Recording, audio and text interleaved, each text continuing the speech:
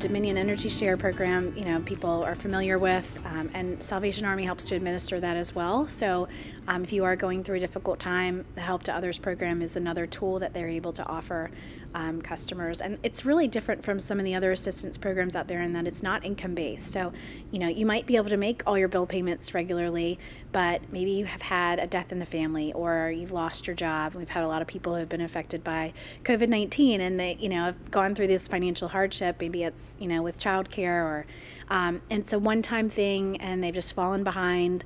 And this program is there, to provide that assistance for folks.